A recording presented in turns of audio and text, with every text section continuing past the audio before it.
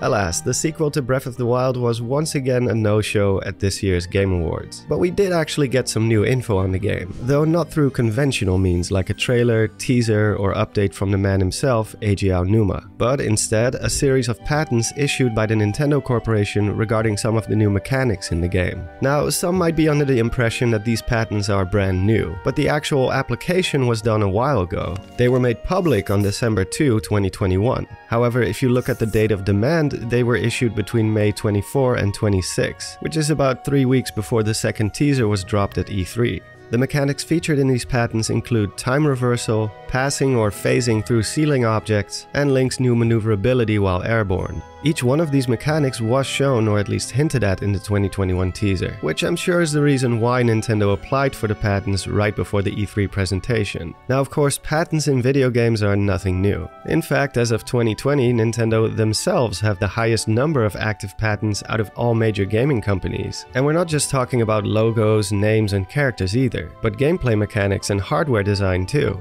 For instance, Nintendo has long held a patent on the look of the D-pad, which expired in 2005. Up until 2012, corkscrew loops like the ones from Sonic the Hedgehog 2 were patented by Sega, which is why you didn't see them in other games at the time. Or Bandai Namco's claim on the training mode from Tekken, which has always been superior to contemporary fighting games, especially when it came to practicing timing and inputs. And there are many more examples where a specific type of game or hardware design is protected. Although sometimes considered controversial and in a few instances subject to petty abuse, in most cases patents are a necessary business tactic to protect certain ideas, especially during the development stage. Imagine if another developer spots your idea in one of your trailers, then creates a game with that exact same mechanic and releases it before you do. That would be pretty bad. However, unlike other registered IP rights, like a copyright for instance, which only cost about $50 to $65, the application for a patent can be quite costly, ranging from $10,000 to $20,000 each. It's mostly reserved for big and wealthy corporations as opposed to small indie developers. Patents are also subject to rigorous examination before being approved. If an idea is too broad or something similar already exists, chances are it's gonna get rejected. Which is why I'm quite curious what these patents for Breath of the Wild 2 will mean for the gameplay, as some of these don't exactly seem like the most novel concepts out there. Rewinding time? That's been done many times before. Passing through a wall, or in this case a ceiling? A bit more obscure, I guess, but I'm sure there's games out there that have done something like it. Same goes for controlling your character pose, orientation, and camera position while skydiving.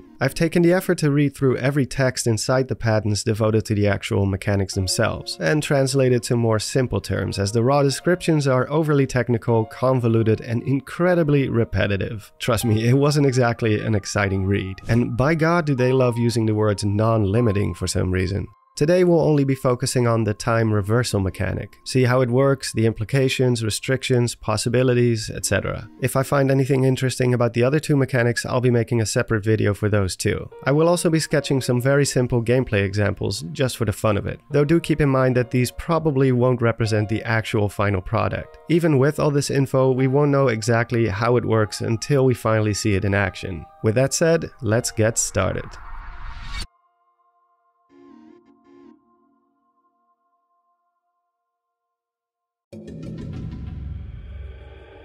As stated before, I will only be focusing on the actual description of the mechanic paired with the illustrations, which are elaborated on in the description as well. There's a lot of other information, but most of it isn't interesting to us. It's your typical legal stuff like document numbers, dates of issue and publication, the cooperative patent classification, basically the category and subcategories the patent falls under, depositors, legal claims, receipts, attorney-related stuff, and so on. The mechanic in question is described as a return movement and was requested on May 24, 2021. The people credited as inventors include programmer Naoki Fukada, game designer Cory Bunnell, one of only a few Westerners actively working as a member of the Zelda dev team in Japan and who also worked on Breath of the Wild prior, and game/level designer Yuya Sato. Like I said before, time manipulation and in particular rewinding is nothing new. There's a vast list of games that feature a mechanic to rewind time in some way, shape or form. A famous example being Prince of Persia: The Sands of Time, which gives you the option to reverse the flow of time for a maximum of 10 seconds into the past and get a do-over in case you make a mistake. Blinx the Time Sweeper on the original Xbox had the option to freeze, slow down, or rewind time. And in a more recent example, Game of the Year winner It Takes Two, we also find a way to reverse time in specific scenarios. And there's much more where that came from. So what makes Breath of the Wild 2's rewind mechanic different? The introduction states that movement-related parameters used in a virtual physical calculation are changed such that the designated object selected based on an operation input is caused to perform a return movement to return to previously recorded positions and orientations. In more simple terms, it means that with a specific input, the player can rewind time on selected physics objects and return it to a previous position in time, the same way stasis could freeze one object at a time in Breath of the Wild. Now, in the games I mentioned earlier, when you reverse the flow of time, either everything plays in reverse, including the player, or everything but the player does. But in Breath of the Wild 2, we can clearly see from the trailer that even though the entire screen turns black and white, the spike ball is the only thing moving back in time. The enemies, and presumably Link himself, continue to move as normal. Even this on its own isn't really all that groundbreaking. You can easily find tutorials online on how to do this kind of stuff in Unity or the Unreal Engine, rewinding objects to a previous state while the player character remains unaffected. It doesn't even require all that much coding either. However, I did find one interesting thing about Breath of the Wild 2's rewind mechanic that makes it stand out, and might be the reason why Nintendo patented the code. But before I get into that, I first need to explain how rewinding time on objects is generally achieved in video games. Whenever the player interacts with a physics object, the game executes a series of calculations to determine how that object should behave and where it should end up. In most cases, these calculations are based on real-life classical physics. Factors like the mass of the object, friction, gravity, velocity, angular velocity, the force enacted upon the object, things like that. So in order to play something in reverse, you'll need to somehow keep a record of where that object started in the virtual space, its previous trajectory, how long it took to get there, its orientation, and other factors like acceleration and deceleration.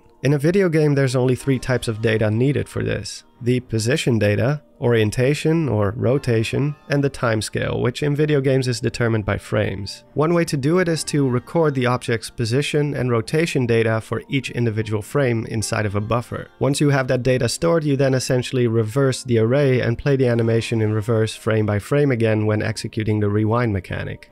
Another way would be to only record data for specific frames, say every 10 frames, and then interpolate between them as you play it back. This is less heavy on the memory since you don't have to store as much data, but the downside is that the playback animation will be less accurate, since the system will have to estimate what happened between those recorded frames. If you're interested in this kind of stuff, there's a great talk at the GDC by the creator of Braid, a great indie game that also uses an elaborate rewind mechanic. According to the description, Breath of the Wild 2 will use the same technique of recording object data frame by frame and storing it in the dynamic random access memory, or DRAM for short, which corresponds with the first technique of recording data frame by frame. However, in a later section it also states that it should be noted that the time intervals at which the position and orientation data are recorded may be other time intervals, e.g. 1 second instead of a frame, which is in line with the second technique of interpolation. I guess maybe at the time of application they hadn't made a definitive choice on which technique they will ultimately use, or maybe they'll use both, I have no idea. Now, in the case of Prince of Persia, everything on screen gets played back. Basically, the entire world state is being buffered. But in Breath of the Wild 2, it'll only affect individual objects. Physics objects such as crates, barrels, and more, which in the illustrations are indicated by the name Object M, will be selectable and then reversed, given that it has previously recorded position and orientation data. And it seems that this data isn't just recorded when Link himself interacts with said object, but also when moved by an outside force, as we can see with the spike ball rolling down the hill in the teaser, which was likely triggered by an enemy and not by Link, yet he's still able to reverse it.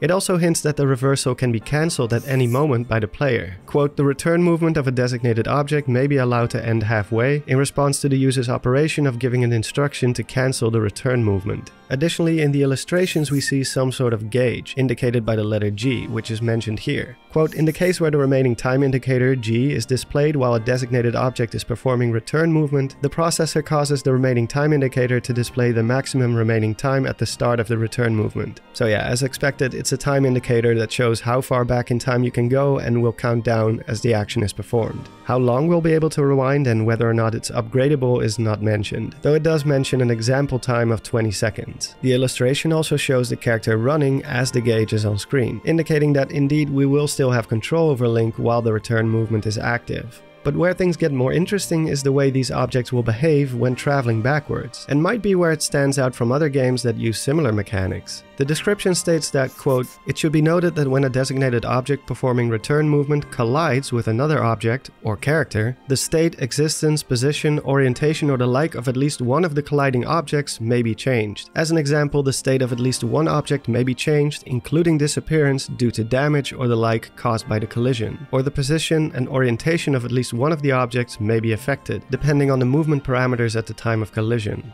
In other games, when you rewind time, the object, or entire game in some instances, is simply moving backwards. With the exception of the player choices, everything else will play out the exact same way again after the rewind stops. While in reverse, there won't be a sudden collision of two objects where previously there was none, because all objects are repeating what they did when moving forward. However, in Breath of the Wild 2, according to the text and one of the diagrams, objects can actually receive new collision data while moving backwards. So, say for example you hit or throw a metal ball and it moves across the environment. Then you place another object in the path of its previous trajectory. Since that object wasn't there before, the ball cannot travel back in reverse the same way, as its path has been obstructed, meaning it'll collide with the other object on the way back. This will likely end the reverse motion and a new trajectory will be calculated based on the collision. To demonstrate the impact of this, I'll use It Takes Two as an example. Here we see a statue being smashed, which seems to use actual shatter physics. When you reverse time, it'll simply play that same animation in reverse, and that's it. And when you return the flow of time back to normal, the same thing will repeat. Every piece will end up in the exact same position once again, regardless if a piece interacts with the player model or any other factor. But with Breath of the Wild 2's rewind mechanic, even in reverse, factors like velocity, angular velocity, and the mass of the objects are still taken into account and used for new collision data. So even in reverse, new scenarios are allowed to take place, and things won't always simply repeat the exact same way. I have no idea how this works code-wise, but, well, that's why I make YouTube videos and are not in Japan working on Breath of the Wild 2 right now, like our man Corey over here. The diagram also shows that it takes into account the possibility of an object disappearing, which as the text explains refers to unloading, such as when breakable objects are destroyed. So if instead of a metal ball, it's a wooden barrel, the backwards collision will break the barrel, causing it to unload. So yeah, it's pretty interesting to see what kind of crazy stuff we'll be able to pull off. And it's likely that Breath of the Wild 2 will be a physics playground once again, just like its predecessor. In terms of limitations, there's a couple of mentions of what it cannot do. One instance describes that the motion of an object can be reversed, but other factors like elemental effects cannot. Quote, "An influence or the like exerted by the movement of the movable objects on other objects before the return movement cannot be subsequently cancelled." Here, examples of transitional effects or changeable states of the movable objects include damage, burning, electricity, resistance, leakage, freezing, and disappearance, depending on the material of the object. In the return movement, such transitionable states are not caused to return to a previous state. As a quick example, this means that if you throw a barrel away and then set it on fire, it will reverse the motion of the barrel, but it continues to burn, even though technically it has surpassed the point in time before you set fire to it. Same goes for other effects like freezing, electric currents, etc. Damage done to the object will also not be inverted or undone, and destroying it outright is also irreversible. Basically, the reversal mechanic only encompasses the object's position and rotation. Everything else will operate independently from it as normal. It remains to be seen what other limitations this mechanic will have. For example, it doesn't say at which point the recorded data for an object will be removed or overwritten. Does it also account for motion when carried? Can you only rewind the object that was last moved? Or does it keep records of multiple objects at the same time, and you can rewind all of them? And if so, is there a limit to that amount? I'm guessing it all depends on how many types of objects can be rewinded and if they'll be able to compress the data somehow. So far there's mentions of circular cylinders, cones, truncated cones, discs, rings, barrels, or hollow cylinders, but also objects with other shapes. Breath of the Wild had a lot of physics objects. Not just balls, barrels, and boxes, but also weapons, resources like gemstones, snowballs, you name it. I'd imagine there has to be some sort of limit to it, as keeping track of the frame data for hundreds of individual physics objects would no doubt take up a lot of memory.